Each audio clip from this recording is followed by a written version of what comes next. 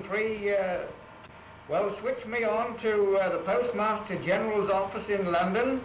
He'll be waiting to receive a call. Plugged through by the Wellington Overseas Telephone Exchange, this call by the Honourable W.J. Broadfoot signals the successful completion of the 12,000 miles direct radio circuit from HIMATANGI to London, a link which will unite the Empire yet more closely when the Queen broadcasts on Christmas Day. Hello, Wellington. Hello, London. Is Mr. Broadfoot ready? Yes. I see. No Delaware's waiting. Will you go? Get him, please. Well, Mr. Postmaster General, it gives me a lot of pleasure to talk to you over this new circuit, the longest in the world. And in doing so, to extend you greetings from our staff in New Zealand to the staff under your control. This new circuit means a lot to us, as up till now we have had to rely on Australia to give us radio communication with the home country. I am grateful to Australia for that, but the wide-felt wish here has been that because of the importance of our ties with the mother country, we need a direct link. Well, thank you very much, Mr. Broadfoot, for what you've said. I don't think I need say how glad I am to be taking part with you in the first direct radio telephone call over the new circuit between our two countries. This really is a very great day in the history of Commonwealth communications. A crowd of several hundred, among them Mr. Broadfoot himself, listens to a recorded version of the conversation at the official opening of HIMATANGI radio station. Lord Delaware concluded, "The opening of HIMATANGI means that from now on there will be direct telephone and telegraph circuits between us. It also means, as you've said, that we shall have much better services to other members of the Commonwealth, and this does all help to strengthen the ties which bind us all so closely together."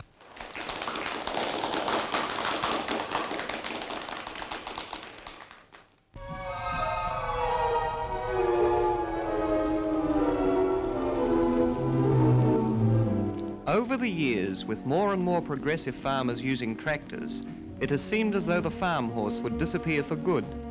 In the Kaiapoi district of Canterbury, however, progressive farmers believe in teams. Here the men with horses claim a higher crop yield than men with tractors. In this low-lying district, the farm horse is destined to be something more than a childhood memory.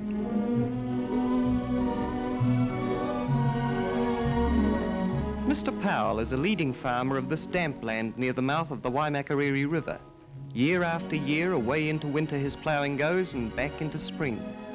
It was an early Canterbury settler who said a crooked furrow will grow straight wheat, but they'll have none of that today, and Canterbury ploughing is the best in New Zealand. Each horse is trained to a permanent place in the team.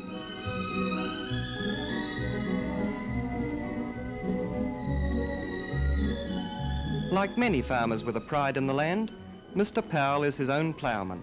On his low-lying farm, the old ways are best. He has production statistics to prove it. He carries on today and will hand on to the future a tradition of good ploughing which is Canterbury's pride.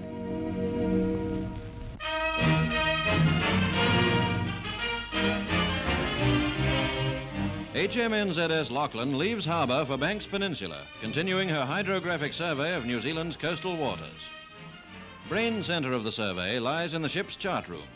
Here are born new charts for today's speedy voyages, descendants of early charts of New Zealand. The first, a sketch by Abel Tasman in 1642.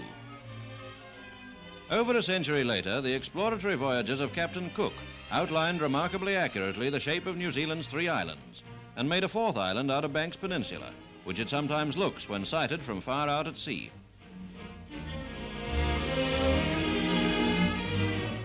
Today, new inventions make for greater accuracy, speed up and relieve the great physical effort once required when sounding the sea's depth was made by hand with ships under sail. The ship approaches the land as close as she dare to lower her boats and commence surveying.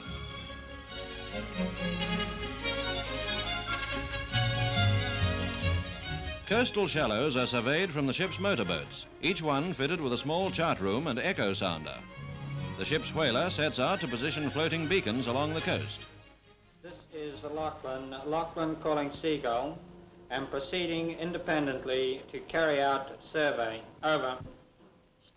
Keeping in touch with her boats by radio, the ship moves out to work in deeper waters, past floating beacons fitted with radar reflectors and used at night and in misty weather when shore marks are invisible. For in surveying the sea, meticulous care is needed to determine the ship's position. 2 observers make simultaneous fixes on shore marks to ensure that the ship's soundings can be accurately plotted on the new chart. Akaroa Lighthouse and a sharp-peaked hill are the 2 fixing marks.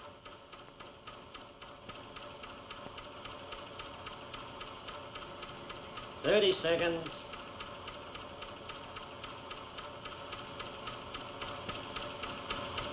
"5 seconds to go.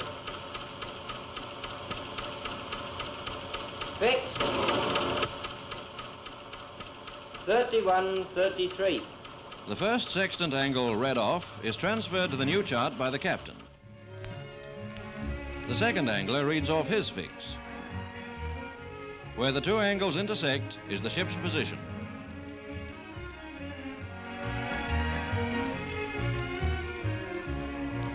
The depth of water beneath the ship at fix 121 has been automatically recorded on the echo sounder's graph. Later, this graph is taken out of the sounder and sent to the chart room, having faithfully recorded the depths over which the ship has been passing.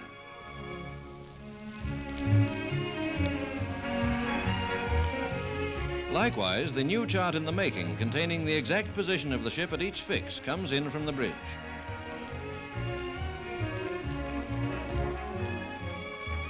And the depths recorded in fathoms are taken from the echo sounder's graph and inked in alongside each fix. From these soundings and from a mass of existing information on Banks Peninsula, the new chart takes shape. Day by day, the ship and her motorboats run evenly spaced lines of soundings in and out from the coast, gradually building up a picture of the seabed over which they pass.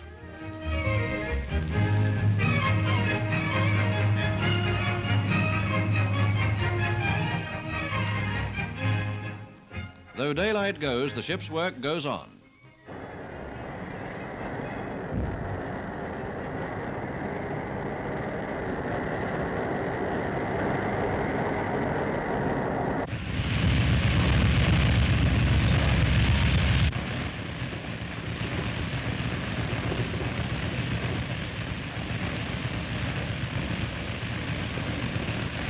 Radar bridge, stand by. Fix. Beacon bearing 273, range 9,550. By night, the ship collects information on a variety of matters which would otherwise hold up soundings during daylight.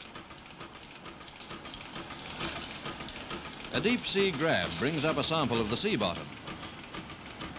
Towed along the surface, a net collects plankton specimens. Samples of the sea bottom are brought to the surface and their texture noted on charts in case a ship wishes to anchor off the coast. This sample, washed down from nearby mountains, is typical of New Zealand seafloors. Plankton meadows drift about on the sea's surface, and findings on the type and amount of fish feed found in different areas are passed on to the fishing industry. This instrument records upon a small slide the temperature of the sea in deep water. When morning comes, the ship begins her long runs back and forth over the sea.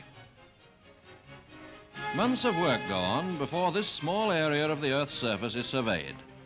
When the new chart of Banks Peninsula is finished, LACHLAN and her motorboats have run thousands of lines in and out from the coast and made tens of thousands of fixes.